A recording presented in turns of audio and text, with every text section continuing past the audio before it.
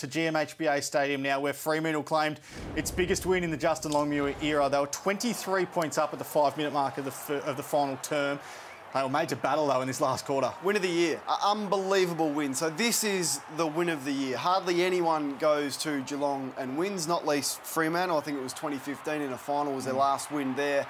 And with the players that they had out, I mean, we can talk about Fife and Darcy and Taberner, probably three of their most important five, I reckon. But then you can add Young and you can add Chapman. So to go and do that and keep a Geelong side to 66 points, a side that's got Hawkins and Cameron in it when they had 54 entries was unbelievable. So their team defence is very Melbourne-esque. The way that, yes, they're defenders, and we spoke about them having one of the best back sixes in the game last week, but it's their full ground defence. Yep. They are ferocious and they are so well organised. I reckon they've done a lot of study on what Melbourne have done because they were impenetrable at times today. That Mark Blicavs's goal brought the Geelong within 3 points with just a few seconds to go. I want to take your attention to this stoppage.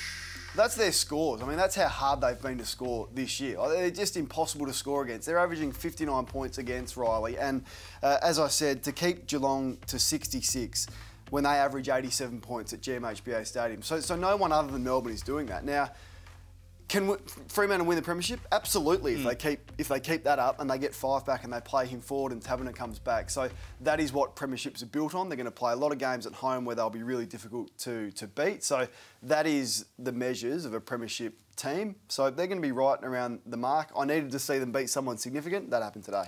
This was the stoppage I was just talking about. So within 3 points, a matter of seconds to go in the game.